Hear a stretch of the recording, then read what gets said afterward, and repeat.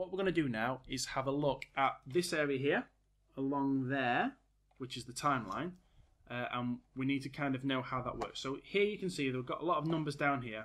These all relate to which frame number you're currently on. If I click and drag, this is the playhead, and it tells me exactly what frame number I'm on. You can see that that frame number is reflected here. So if I wanted to go to frame 10, I could type that in there and it would take me to frame 10. You've got this chap here. He's called the slider, or the range slider, to give it its proper name. And what that does is show what frames you should be looking at. So in this case, here I can see that my scene has got 200 frames in total, but I'm only viewing frames 1 to 120.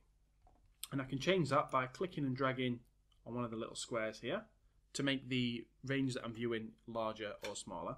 Or I could type in the numbers either side. The other thing that we need to know is that we've got these little play buttons over here. So that will play forwards, that will play backwards.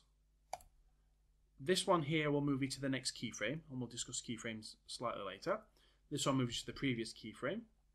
This one here moves you just onto the next frame, and this one moves you to the end, or this one on the other side will move you to the beginning.